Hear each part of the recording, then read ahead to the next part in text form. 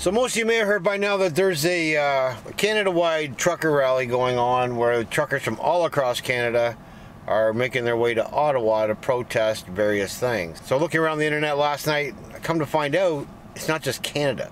It's USA, it's Brazil, United Kingdom, Spain, all over the place. All these truckers are getting together and they're driving in convoys and protesting. I'm right now in Comber, Ontario, where the rally is starting here. All the truckers are still coming out of Windsor, which is about 20 minutes west of here, and they're all making their way here. And they have a lead vehicle that's gonna run them down the highway, eastbound down 401, heading towards Ottawa, and they're also picking up truckers as they go along. There are cars and trucks showing up by the loads here. I mean, it's going to be standing room only, and it's cold. It's minus 11 right now. It was minus 13 or 14 when I left the house. Alright, so as you can see, Comber area is packed. They just said on the radio that 200 trucks were just leaving Windsor, that are going to meet up with other trucks along the way in Chatham and London. It's pretty big here, and I know it's bigger, even bigger across Canada. So I'm going to make my way down to the en route westbound.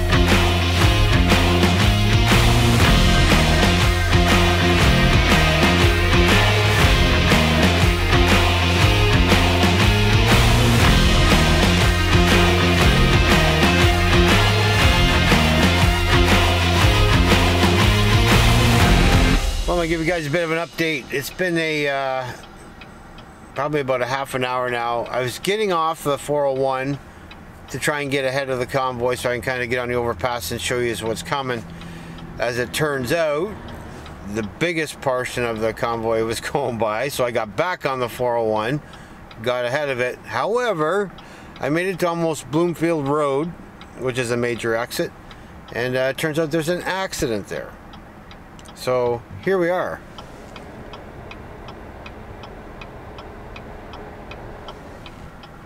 We've been at a dead stop on the 401 for probably about 30 minutes now. Kind of is what it is. So we're all just sitting here 3 deep, waiting to get through. I'm probably 2 kilometers away from getting off this highway. I guess we'll just wait and enjoy the scenery. And by scenery, I mean this truck beside me. That's all I got.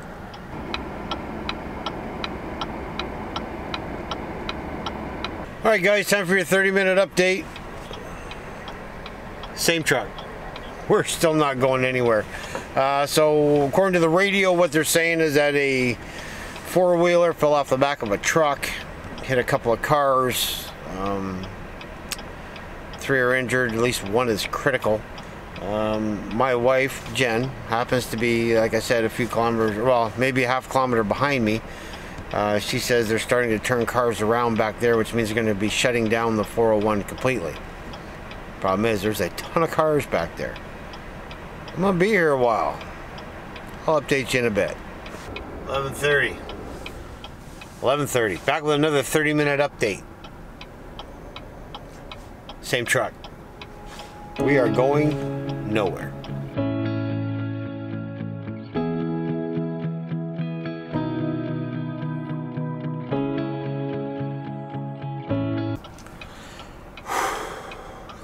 Alright guys, it's only 20 minutes later this time, not 30 minutes. Still the same truck, but some of the traffic up front is starting to turn around and come back on the shoulder. So, I'm not sure if I'm going to be able to get turned around here, start heading back the other way. Kind of seems to be what's going on. I did get a report from Tyler, who was on a side road over here. Told me that not too far behind me, they were backing the trucks up the highway and turning some cars around, so hopefully I get out of here soon. Alright, time for an update. As you can see, we are moving. We got turned around just a second ago. Went westbound and eastbound lanes, and then crossed over to the westbound lane. I'm heading back towards home.